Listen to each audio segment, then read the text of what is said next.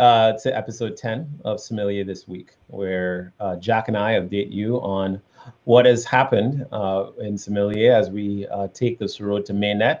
Thank you for joining us. And I think it's a week after the bloodbath and prices are recovering and folks are shaking it off. Jack, welcome. How are you doing today? How are you coming? I'm playing Taylor Swift Shake It Off on repeat in my headphones. Nice, nice. Great. That video is fantastic, by the way, as well, if anyone's interested. Yeah. I'm just that weirdo. That's all right. Anyway, it might be before my time. I'm a pre-millennial, so I don't think I ever got into Taylor Swift. Is she like 50 right now, or after your time? After my time. Thanks. I just aged myself by saying it was before my time. Yeah. Taylor Swift is like the Britney Spears of 15 years later. Got it. Okay. And we all need a Britney Spears. So we do. And so I guess maybe my question is, with that musical vibe in mind, we've had another week and very exciting. So we are, I guess this week has been, this past week, very exciting because it seems to me that the protocol team, you guys have made massive strides on the refactoring. Congrats. I know refactoring is always tough, but you guys pulled it together. You have now working nodes. Super excited to learn more. Like, what's happening with the protocol? A lot of people are asking us, where's the protocol? So what's up? Yeah, absolutely. So we've been talking quite a bit about the gravity refactor. We've gotten that past the point where we're sort of flying blind. I think anyone who's completed a large refactor of a system that has a working state in it, there's a long time during the refactor where you're in a broken state and you have no way to run tests. And especially with compiled languages like Go, you can get into a state where you don't even compile for a while. I think we were in the non-compiling state for about 2 weeks, in the compiling but not running state for about a week. And now this week has all been compiling, running, and the tests run. Which makes the development a lot more easy. People talk a lot about test-driven development. And when you're refactoring large systems, I think it's critical because you have these tests that tell you what proper system functioning is. So a much easier spot in the debugging world now. And pushing through the last remaining issues with the refactor so that we have a production gravity bridge. There's also a little bit of work going on to wrap the command line interface that most users are going to end up using the bridge through into a cleaner environment using something called Abscissa, which the inclusion team has developed and is probably the most popular Rust-based command line tooling framework.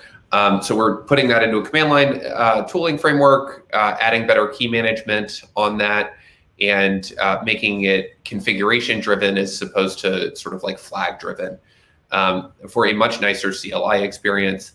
So the combination line bash fast.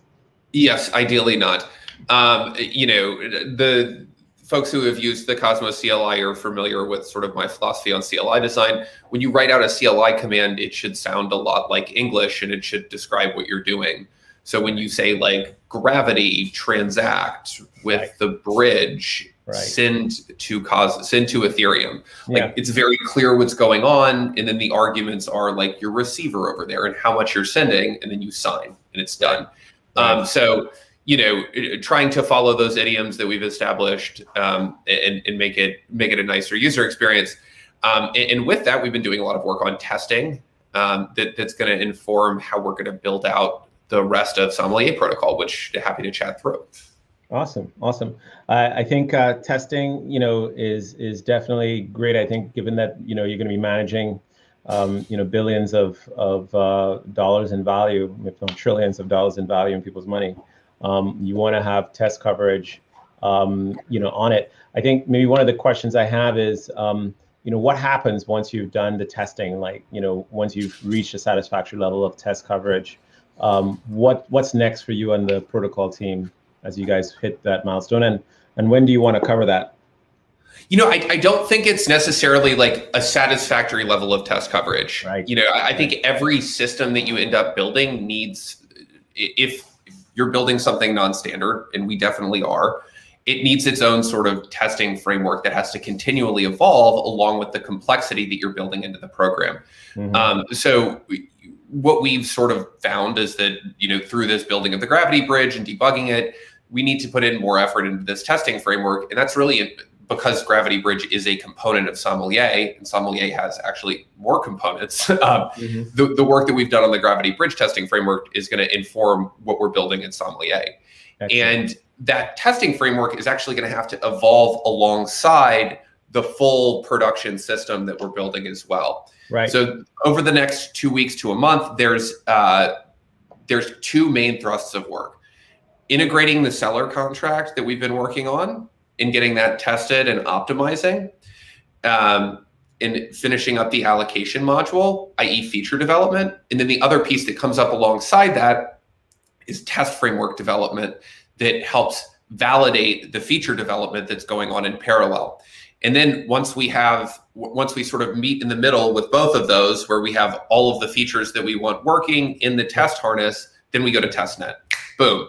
And that gives us a lot more assurance when we get to testnet that we're not going to be dragging 20 to 30 validators into a 5-day pain fest where they don't have any idea what's going on and there's not a working system, which I have been there before. It's no fun. So that's the main plan over the next 2 weeks to a month. I've got that outlined in an issue, which I will share as soon as we've sort of groomed that a little bit. But again, the major pieces there are the seller contract, the allocation module, and then the Gravity Bridge. And basically, the initial version of Sommelier is the sum of those three things. No, those are awesome, and it's totally scoped. Question for you: some users are asking, community members asking about documentation. Yeah, will documentation be ready? Is documentation part of this integration or testing roadmap that that we now are going to take on? That's a great question. I think documentation is a critical part of any production system. You have to understand how it works. So there's multiple layers of documentation that we're going to end up needing to write here. One is Gravity Bridge documentation. Luckily, the Althea team has been working really hard to produce a lot of documentation for that. And through this bridge refactor process, we've also produced documentation on the bridge. The command line tooling that's being built right now also has its own form of documentation. And, I think in a way, most command lines that run against APIs are basically a living form of documentation for a system. So each of the components will have its own documentation, and then the whole system running together will have very focused pieces of documentation initially that describe to users how the whole system works as a whole. And we'll just continue to develop that whole system documentation as we run into questions from users. But my sort of strategy on documentation has always been, when people ask you questions, write documentation for it so that you don't have to answer the same question twice. But what that ends up doing is that you start with less documentation and then you build it out in response to what the users want. Got it. So really rolling documentation. As people ask. This is great. Well, this is awesome. And I think I think you have stuff coming up on the app side. Is there new things happening on your app team that you think would be really interesting for the Sommelier community to look at coming up next week? We talking about money? Well, I was talking about like new UI, like potentially new UI. So people should take a look. Like people should look out for this new stuff that should be on its way, right?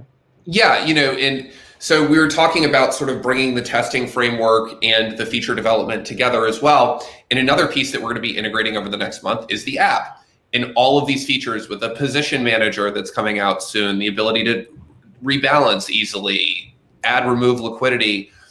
As we begin to ship the rest of these features, those are the necessary features for supporting sellers in production. So all of this stuff is going to kind of come together over the next month.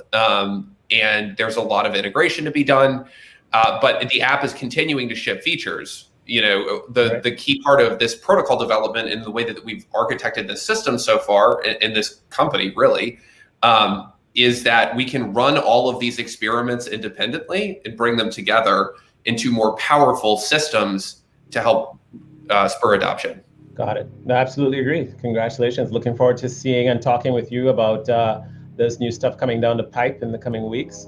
And looking forward to seeing us, continuing to report together with you on the progress of testing. I'm sure that lots of new stuff's going to happen. And as we head off to the next test nets and eventually mainnet.